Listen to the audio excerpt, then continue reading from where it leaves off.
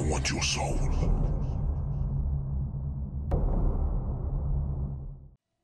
Amanda was standing in the darkness, beating her fists against the refrigerator door. The commotion had wrenched me out of a deep and dreamless sleep. When I'd crept down the hall to investigate, I had panic thoughts of intruders storming into the house to gut my family. But when I made it to the kitchen, I found only my wife standing in her nightgown, looking somewhat like an apparition, banging in a steady rhythm upon the hapless appliance. I nudged the dimmer switch up, in the hopes of shedding even just a little light on the situation. It didn't work. I still didn't understand what was going on. "What's wrong?" I asked. "You don't hear that? That fucking buzz." I listened. It was more of a hum than a buzz, I thought, and a very gentle one at that. One you wouldn't notice unless you were paying attention. "That's how it always sounds," I said. "No, it's not. It's broken." "You don't hear that?" "It's loud, and I can't sleep and it's keeping me up," she said. I nudged the switch a little higher, and now I could see that Amanda wasn't kidding around. She looked positively haggard, and in the light, even more like a ghost than she had in the dark. "It sounds normal," I said again. And that right there is what I was really afraid of. Amanda closed her eyes and spread a hand out across her face, gripping her temples with her thumb and middle finger. "It's in my head." "What? You hear a buzzing sound in your head?" I bit my lip. "Do you think that—" Yes, I do. I picked something up on my trip. God knows what it could be. I took all of my vaccines." "Well, those don't always work all the time."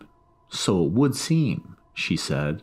I was groggy and wanted to go back to bed. "Well, we'll figure it out in the morning, honey. We'll get you right to the doctor, first thing. For now, why don't you just go lay down and try to get some sleep?" "I can't." "Take an Ambien. It'll help. I've already had 3. It sounds like a fucking beehive in there. It won't shut up." I took a look up at the clock, working 4 hours. "Honey, have you had Tylenol? Have you tried Tylenol?" "I've been awake all night. I've tried Tylenol, yes. I've tried reading the Bible too. And before you ask, I've tried everything and it won't stop." "Okay, all right, relax. Should we go to the ER? We can wake the kids up and go to the ER right now, or I'll call an ambulance, 911. But Amanda just shook her head. "Just go back to bed, Walt. I'll be okay. Just go back to bed, and on your way out, turn that light off." And so I did just that. A few hours later, with the sun creeping into the sky, I shut up the alarm clock and looked over to see that Amanda had made it back to bed. I found her soon enough, though, sitting on the kitchen floor. She had pulled the refrigerator away from the wall and unplugged it. She looked wild and unhealthy, less the ghost now and more the decomposing corpse. "Honey, it won't stop, Walt. It'll never stop. I made you some coffee." "The buzzing still?" I asked, pulling a mug out of the cabinet and pouring myself a cup. "Like a swarm of bees," she said. "No, more like a swarm of angry wasps." "You didn't go to sleep last night, did you, huh?" "Nope, never did." "All right, I'm calling off work and I'm taking you to Dr. Henderson." I looked down at her. She had a blank look on her face, and for a moment I could vividly see a buzzing in my own head. "We'll get you all fixed up." Jacob Henderson was a friend of mine. We played poker together every Friday night, and I called his personal line to find him on his way to the hospital and filled him in on my wife's condition. "Amanda's got it bad, Jake. This buzzing in her head kept her up all night. We think she got it from running around in Thailand last week, though she was up to date on her vaccines, but I can't be sure." Well, I'll go ahead and clear a spot for her. Can you bring her in right away?" "Yep, yeah, I can. Thank you, Jake." I then hung up and turned to Amanda. She was shivering now, her teeth audibly chattering. The sound made me shiver. "He said he can fit you in first thing. I'll drop you off, bring the kids to school, and then come right back to check in on you." My wife gave no indication that she heard anything I just said. Suddenly, she leapt to her feet and took off running, out of the kitchen and down the hall. After a moment, I heard a door slam shut. I followed behind to the bathroom door and knocked. "Amanda?" I was answered by a terrible, throaty retch, followed by a splash as of a large volume of liquid being poured out over the tile floor. Aaron came out of his room dressed in his pajamas, his hair sticking up in a cowlick, and asked, "Was that Mom? Is she okay?" "Your mother's feeling a little bit under the weather today, but she'll be okay." And then from the bathroom I heard another retch and another splash.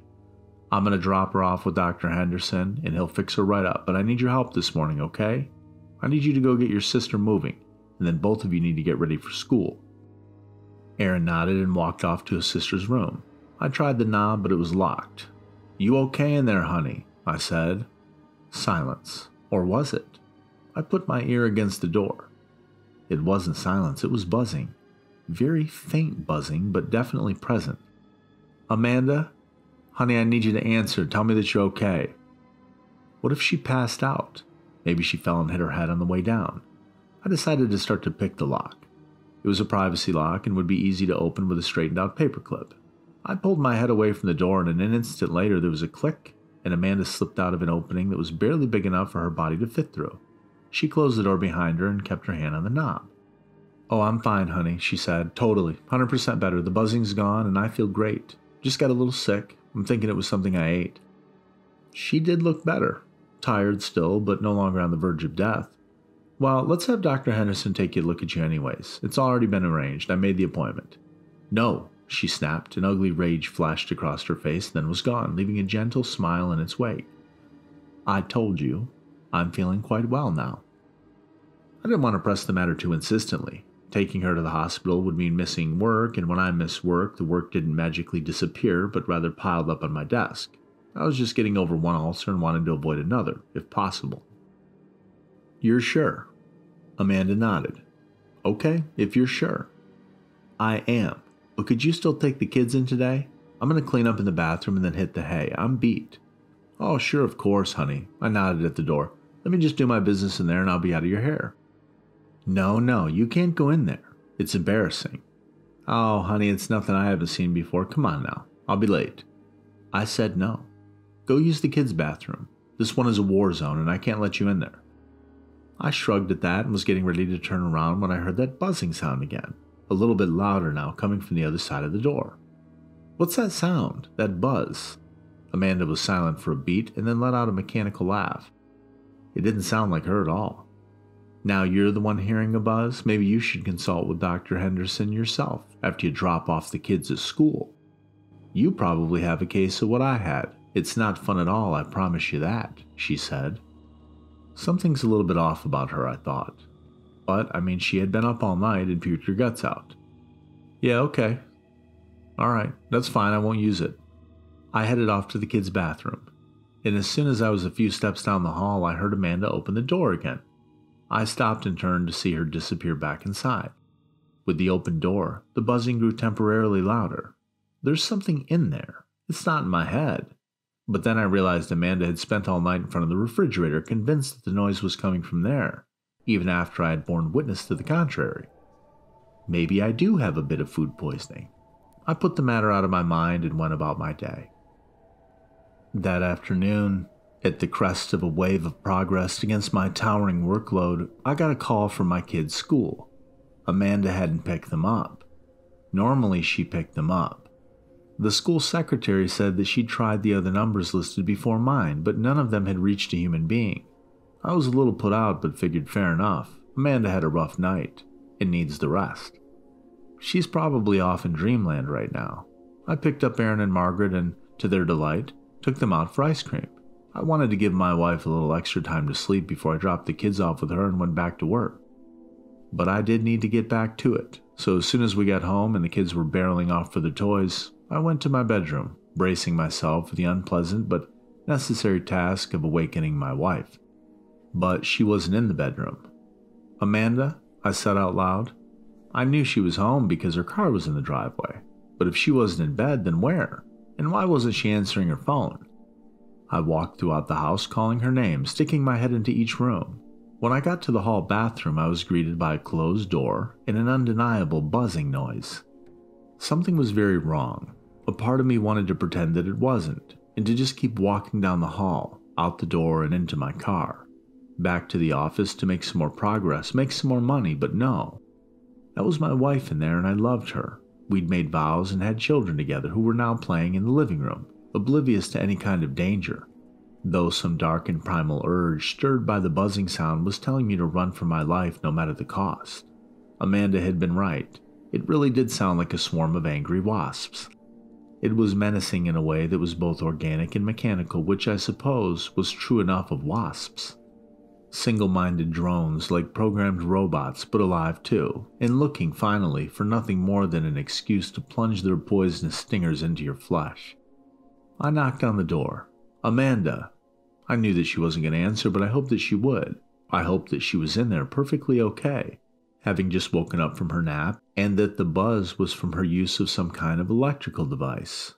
Let it be a vibrator if need be. Hell, let her be in there with the defensive line of the Dallas Cowboys, fucking them all. Let it be anything other than the unspeakably awful thing that I knew it absolutely would be, even as I didn't know the specifics of what that nightmare would manifest itself as.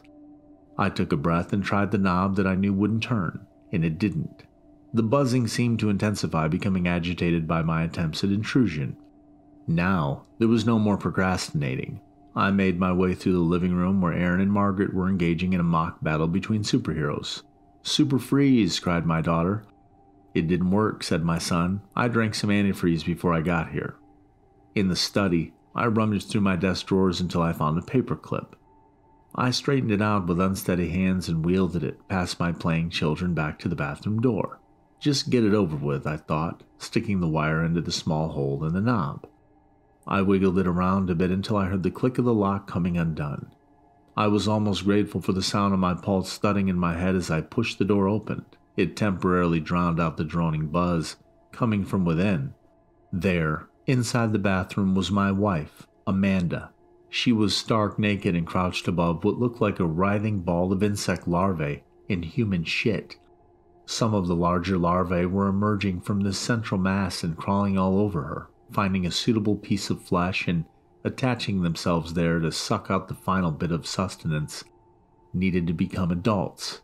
Above her head, hanging from the ceiling, was a nest, swarmed by what did indeed look like wasps, striped black and yellow, buzzing and nasty. Amanda was twitching all over, but otherwise unmoving. Her eyes were blank and her face was slack. She was, I realized, gone. Her mind and body was overtaken by these parasitic wasps.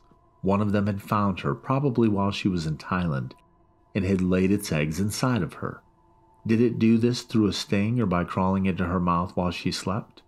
No matter the method, the insect had succeeded, and the eggs thrived in my wife's body, protected from the outside world. She gave them a free ride to America, back to our house, and then, when they were ready to hatch, she had vomited them up on the bathroom floor.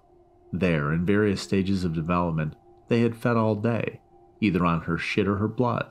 They grew fast into adults, who now swarmed around her head and plucked the hair off her head in order to build their nest. I understood this on instinct, like how a mouse understands a cat. Come to think of it, there was a parasite for that too. Toxoplasma gondii, which thrives in cats but will settle initially for a mouse. The parasite's special talent was to make the rodent unafraid of felines, and so easy prey. The cat, without sport, would eat the oblivious mouse. Its flight function disengaged, and the parasite would get what it wanted all along, to live and reproduce in the cat. Life can be a nasty business, as they say, all around. My own fear response, however, remained fully intact, and even as I took in the scene before me, as the thoughts swirled in my head, contributing to the discordant symphony in there, alongside the organic buzz and my pounding pulse, I retreated. I slammed the door behind me and braced myself against the wall in front of me, dizzy. Good God, what am I supposed to do? Amanda was clearly beyond help, it seemed. There was no way she was coming back from that. Her mind and her body had been taken over by them, in the same way that certain other species of parasitic wasps will take over the body of a spider and have it spin a protective cocoon around them, or how certain fungi will take over the minds of ants, running them into half-dead slaves under their control. Nobody quite knew how it worked, only that it did work, and it was terrifying. Those things were in there, all too rapidly growing into adults, building their nest. Amanda's body would serve them for a while, but once that source was depleted, They'd want to be seeking other hosts, seeping through every crack looking for fresh meat. Maybe that would happen sooner than later. Maybe they were already searching for the exit. I turned slowly and looked at the crack under the door. In horror, I tore my shirt off and spread it out on the floor, attempting to blockade the gaping gateway between the horrible world of the bathroom and this world. In even more horror, I looked down at my naked arm to see one of them on there, crawling. I slapped at it madly until it was mush. Had it stung me? Or was that just a sting from my own slaps? Get the kids, get out of there. Then call the police or call an exterminator or burn the house down. Just get out of there, I thought. I ran into the living room and grabbed my kids roughly by their arms, dragging them along behind me. Did one of them sting me? Did it inject me with its nightmare eggs? Are there more on me? Did those sting me? Is it too late? Are they right behind me, chasing after me? As my mind screamed, my children screamed. That hurts, Dad. What are you doing? Why are you doing this? They shouted. But I didn't stop to explain. I kept running, praying that the buzz that filled my head was only the sound of nerves sizzling out. I am told that when the police arrived at the scene, my wife was already dead. After some pressing on my part, an officer disclosed that there was no writhing ball of larvae on the tile floor, nor any larvae nest attached to Amanda's body, but that there was a massive nest hanging from the ceiling with a thick swarm of adult wasps encircling it. It happens, the officer said. They'll build a nest wherever they can. He shuddered. Nasty little fuckers. Do you really think we wouldn't notice a colony of wasps building a giant nest in our bathroom, sir? How long does that normally take? Weeks? And we never noticed that? I shot at him. I was frustrated because nobody believed my story about some sort of supercharged species of parasitic wasps. Wasps that might take over the body of a ladybug. I was told, but no species exists that can take over the body of a person. And yet no other really plausible explanation for what had happened was proffered. Well, I would have expected that you would have noticed it, the officer admitted. But then again, I'm trained to observe my environment at all times. And I'm trained to notice the slightest detail out of place, but that's just me. I then tried a different approach. The nest was made out of her hair. You tested that, right? Sir, there was lots of stray hairs in the bathroom, available to anyone or anything looking for such material. I sat there in disbelief for a moment, across the desk from this officer. I knew that I couldn't convince him of the truth. He'd already made up his mind. The truth lay in matters beyond his knowledge and understanding of the world, and rather than expand his understanding of the world, he had chosen to contort the truth to make it fit. And this is how the world will end, I thought. After days and nights of mourning and erratic sleep characterized by terrifying nightmares, I had little emotion to lend the thought. There was only a flicker of rage. Let me review. According to what you're telling me, a massive colony of wasps was picking up my wife's stray hairs for weeks on end and building up a huge nest in our bathroom, completely without our notice. And then one day, Amanda undresses to get in the shower, and lo and behold, she finally notices the enormous nest. The sudden sight frightens her so much that she defecates, and then drops dead of a heart attack. The marks that are all over her body? An unexplained but unrelated rash of some sort. Case closed. Is that what you're telling me, officer? Is that the summary? Unfortunately, sir, that's the long and short of it. I know it's hard to hear. It seems such an undignified way to go. If it makes you feel better, I saw that nest with my own eyes, and I'm not ashamed to say that I pissed myself. There's no shame in being human. Those fuckers are scary. One of them got me in the neck while I was there. And I'll tell you what, the only thing worse than getting stung by one of those things is getting shot, which I have been as well. The officer then patted his shoulder. Right here is where it got me. You got stung. All in the line of duty, he said. I then stood up. Well, I have to thank you for your time. I needed some closure, I suppose, and now I have it. The officer then smiled. I'm very sorry about your wife, sir. The only advice that I can give you is hang in there. Life goes on. You'll see. And even now, somebody needs your attention. It's okay. You can go ahead and answer your phone now. It must be important. That damn thing's been buzzing for 5 minutes straight. Officer, it can wait. Thank you again, and good luck. My phone was in the car with the kids. I left his office and walked outside. The sky was overcast, the investigation was complete, as was the fumigation. And the kids and I were due to move back into our home. We were in fact on our way to do just that. But suddenly, it seemed like a good idea to go somewhere very far, far away from this town.